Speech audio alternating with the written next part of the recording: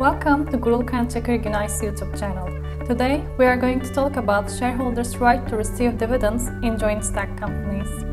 Joint stock companies are entities where the participation to capital is substantial, not the personalities of the shareholders. The responsibility of the shareholder is limited with the stipulated capital, and shareholders' participation in the administration is in proportion to their capital. Joint stock companies' aim is to make profit and distribute dividends to its shareholders. Receiving dividends is one of the most important and main rights of a shareholder.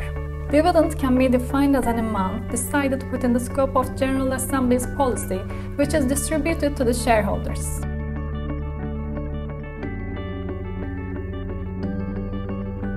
Dividend distribution is important to attract new shareholders and protection of present shareholders. On the other hand, necessary investment should be made for the growth of the company.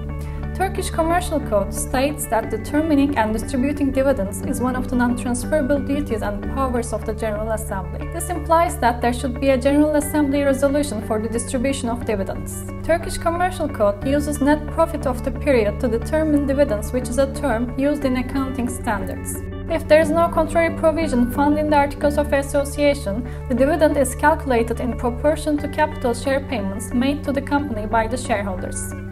Annual profit is determined according to the annual balance sheet.